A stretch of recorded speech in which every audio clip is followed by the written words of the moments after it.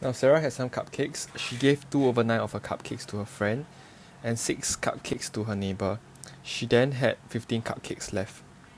How many cupcakes did Sarah have at first?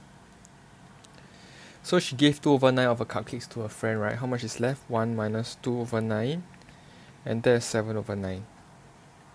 Okay, 7/9 cupcakes.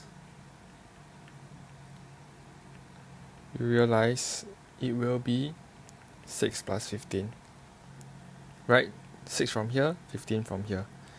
And that will give us 21. So 1/9 cupcakes. 21 divided by 7, and that is 3. So therefore, the total cupcakes would just be 3 times 9, and that will give me 27. That is the answer for this question.